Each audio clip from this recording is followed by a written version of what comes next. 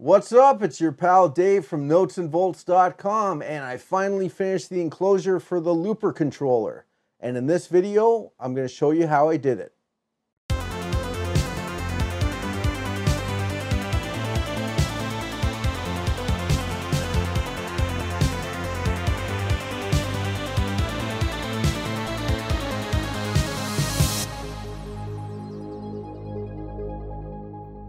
Welcome to part 2 of the Looper project, a custom controller for Traktor DJ software.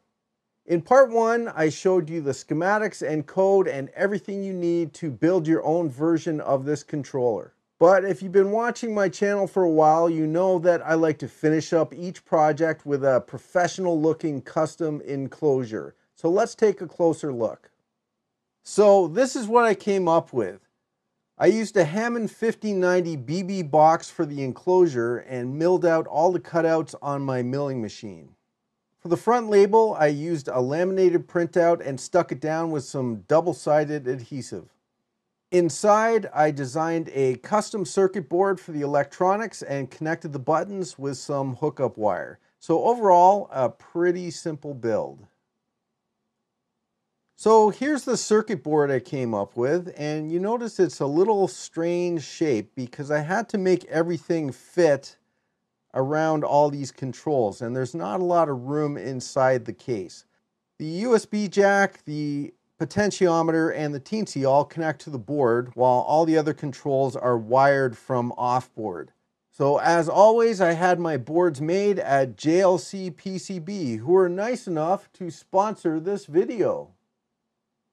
JLC PCB has become my go-to circuit board supplier, not only for their high-quality boards and fast shipping, but for their incredible 5 boards for $2 prototyping deal. And now, JLC PCB also provides a surface mount technology assembly service. Choose from over 30,000 components and get your board professionally manufactured with a quick turnaround and great price. So for all your circuit board needs, large and small, make sure you visit jlcpcb.com.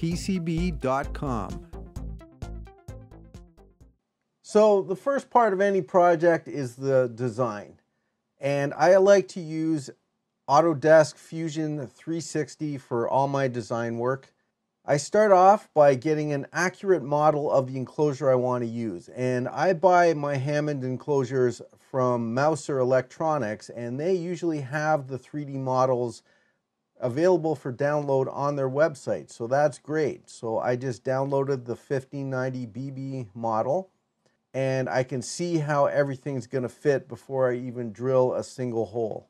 The next step is I choose which buttons I'm going to use, and I make some crude 3D models. So these are dimensionally accurate, but they're nothing fancy. I just need to know how they're going to look and how much room they're going to take up.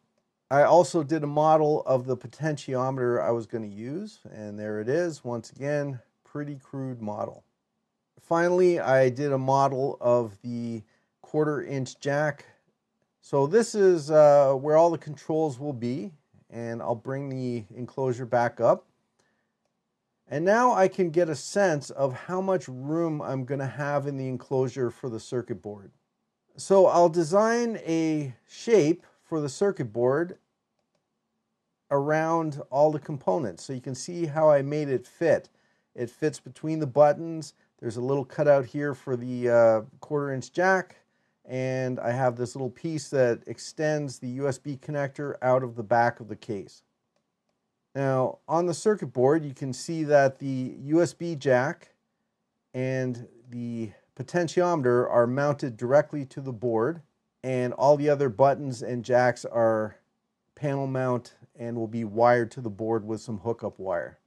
And finally, I modeled one standoff just so I could accurately position the circuit board in the enclosure. So there's the whole thing, basically showing me exactly how everything's going to fit. So once that's done, I can take the dimensions directly from Fusion 360 and make a diagram that's going to show me all the dimensions I need when I'm actually using the milling machine to cut the holes. I know this looks pretty busy, but I use a manual milling machine, so I like to have a lot of dimensions, so no matter where I am, I can kind of reference things to another measurement somewhere. All right, so the next step is to take the shape I came up with in Fusion for my circuit board and start making that in KiCad. And then I can see the board in 3D and actually see how everything's going to look with all the silkscreen graphics and the whole bit. When I'm done that, I like to export the 3D model of the board out of KiCad and re-import it into Fusion 360, and then I can get the exact board dimensions and make sure what I designed in KiCad is actually going to still fit in my 3D model. So once the design is finished, it's time for the creative part, and this is actually one of my favorite parts. I now open up a new project in Inkscape and draw a shape that is the same size as the label I want. I then mark out where all the holes will be for the potentiometers and buttons and the screw holes for the standoffs. And then I start designing my graphics around those. So we could start with some text, that's my basic labels, and then we can add some graphics. So I came up with this circular kind of theme because it reminded me of the turntable decks on the Traktor controller, so it's kind of a motif. And finally we can add our logo to make it look complete. So now that I have all the parts designed, I'm ready to start building. Now I'll take the enclosure over to the milling machine and mill out a square hole for the USB port and use a drill bit to drill out a hole for the 1/4-inch foot switch jack. Now with the enclosure clamped flat on the table, I could drill out the holes for the buttons. Now you may notice I have a paper template attached to the top of the enclosure. I'm not actually using this for position. I'm just using it to get a general sense of where things can go, but I'm using the dials on the milling machine to get exact measurements. Next, I'll drill out the holes for the circuit board standoffs. And one more hole for the potentiometer.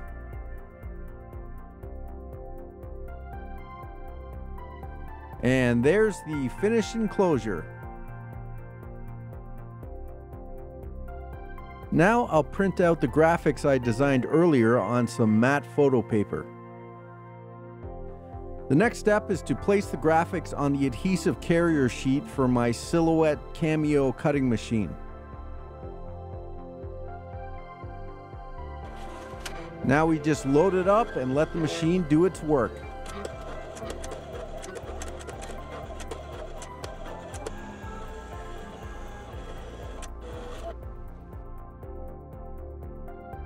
Okay, let's carefully remove the label and see what we got.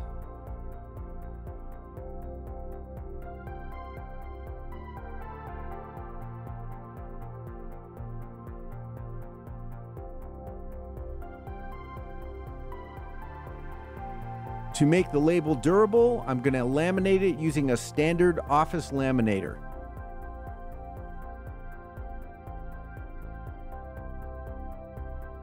Next, I'm going to make the label sticky using some 3M 467 MP double adhesive.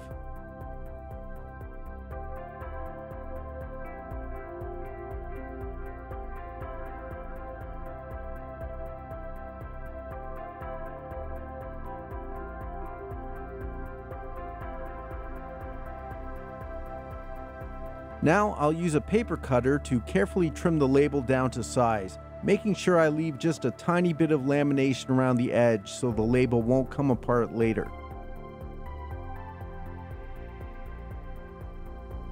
Now for the fun part, sticking the label to the enclosure. I'm using some blue tape to make a hinge to hold the label in place while I peel off the back. This stuff is really sticky, so you have to make sure everything's aligned when you put it down. You only get one shot.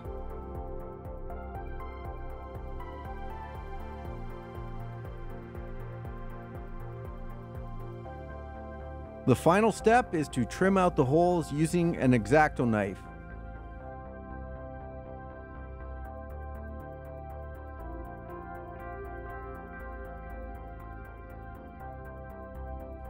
And after all that, here is the finished enclosure.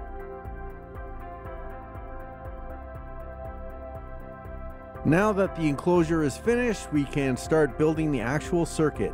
The first step is to take our teensy LC and solder 2 wires to the D+ and D- pads. This will break out the USB connector.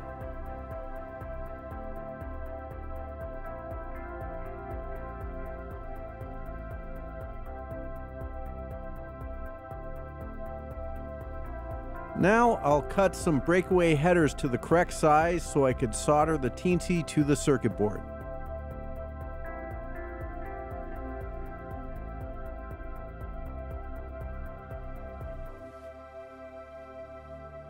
Now I'll strip the 2 wires coming from the D+ and D- pads on our teensy and solder them to the board. Here's what it looks like when all the pins are soldered in place. Now it's time to solder the USB jack. And here's the board with the big USB jack connected to the teensy. Now we'll solder the resistor to the board. This will limit the current to the LED in the record button and stop it from blowing up. The last component to go on the board is the potentiometer.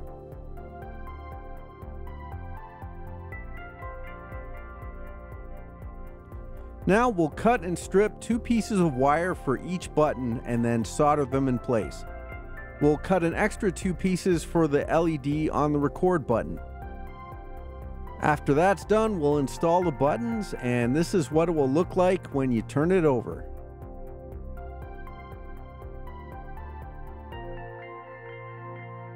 And now we're ready to do the final assembly. Notice I've attached standoffs to the circuit board with some 3mm screws.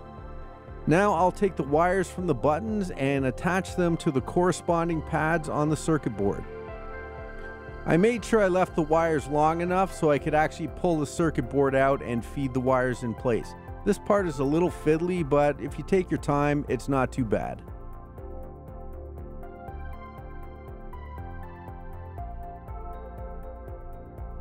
The last thing I need to do is solder 2 wires to the 1/4" foot switch jack and install it in place.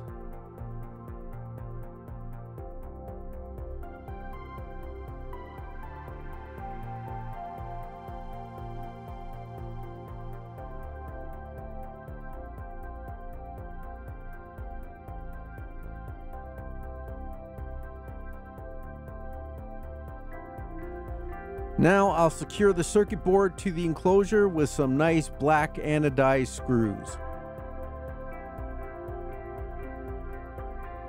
Now it's time to put the back on the enclosure and seal it up.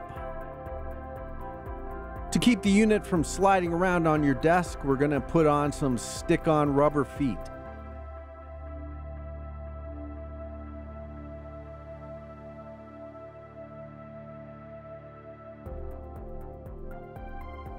And to top it all off, we'll install a potentiometer knob.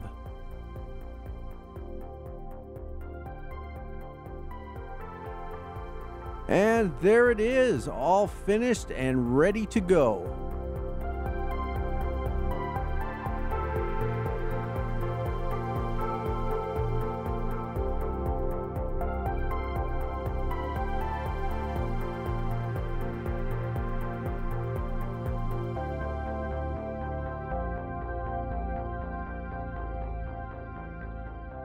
Alright guys, so there it is. The looper project is complete.